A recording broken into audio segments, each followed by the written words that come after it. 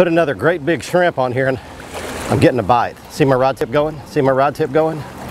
Got him. Fish on. All right.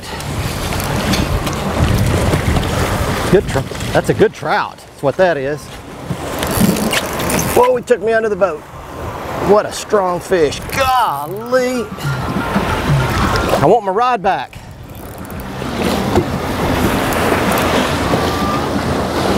Good trout.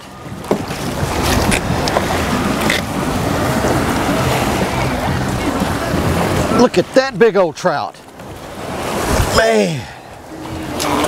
All right, we've caught a big one. There. There's a big old speck for you right there.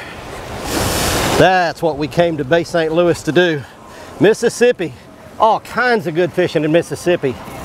And that's a big old, that's a gator trout right there. Oh, and away he goes. Ready to go. So the subtleties about fishing these reefs are this. Captain Sonny Schindler is helping us out. He taught me a lot of what I've learned about these reefs. But they've got all that concrete, and the concrete goes underwater and tapers off, and you want to be feeling your way along the edge of the concrete. So what he said basically is, if you're not getting snagged and losing some hooks, then you're not fishing right. So you better bring a supply of hooks. You've actually got to throw it out there and feel that rough concrete, and there's some oyster shells down there too. And you got to feel that with your rod tip, and you want to keep your rod tip high.